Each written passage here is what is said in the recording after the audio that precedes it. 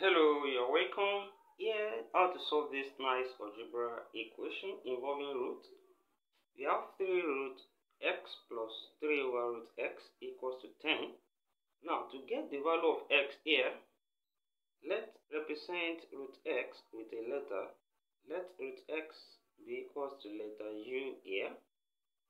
Then we can write this equation, and we have 3u plus 3 over u equals to 10. And from here, we can clear this fraction here and multiply this equation through by u. So when we multiply through by u times 3u will give us 3u square. Then plus u times 3 over u, that's just 3, equals to u times 10, that's 10u. Then let's bring 10u here to form an equation. So we have 3u square minus 10u plus 3 now will be equals to 0. From here, we can factorize here. When we multiply this and this, that gives us 9u square. Then the factors of this that will sum up to minus 10 is minus 9u, then minus u.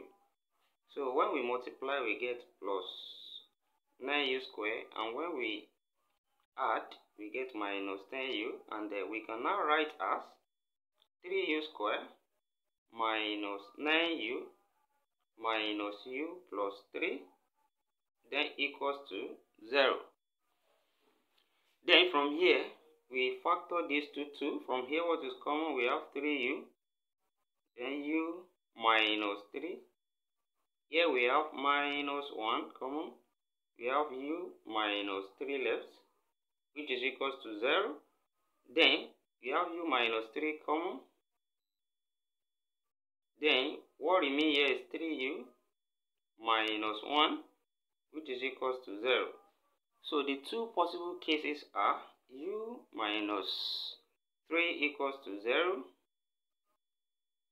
and we have 3u minus 1 equals to 0. From this side, u is equals to 3, and on this side, 3u here is equals to 1, whereby u equals to 1 over 3. Then we recall that we represented our u as root x from here. So we said let root f be equals to u. So we can now write root x now and say this will be root x equals to 3. And since we are finding x, let's square both sides here. Square this side and square this side. Square will cancel square root, so x equals to 9 on this side.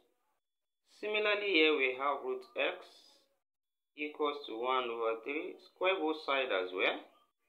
Then when we square this side, we have square also cancel square root. Then we have x equals to 1 square is still 1, 3 square is 9. So we have 1 over 9 here. Then we have x equals to 9 here. So this is the solution to this problem. X equals to 9, or x equals to 1 over 9, which we can easily check from what we have. When we have x equals to 9, that means we put 9 here. That will give us 3 times square root of 9 plus 3 over square root of 9. With this be equals to 10 from here. Then we have root 9, that's 3. That's 3 times 3. That will give us 9. 3 times 3, that's 9. Then plus, here we have 3 over 3. That will give us 1. Is it equals to 10 from here? Of course, this is 10, which is equals to 10. In the same way, we can put 1 over 9 here.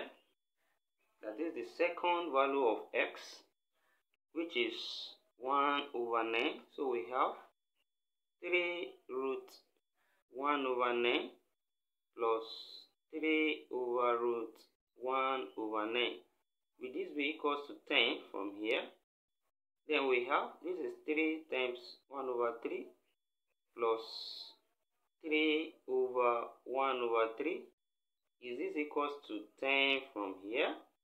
Then here, 3 will cancel 3, and this is 1 here, plus, of course, this fraction will become 3 divided by 1 over 3.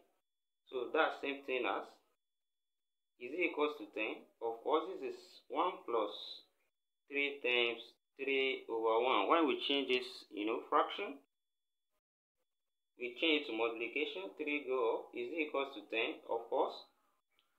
3 times 3 here is 9. So 1 plus 9. Is it equals to 10? Of course. This is 10 on this side, which is equals to 10. So here, we can therefore conclude that the solution to this problem will be x is equals to 9 and x equals to 1 over 9.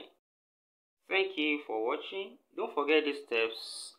Subscribe for more exciting videos. Also turn the notification bell on and share this video. Give a thumbs up. Put your comment in the comment section. See you in the next class. Bye for now.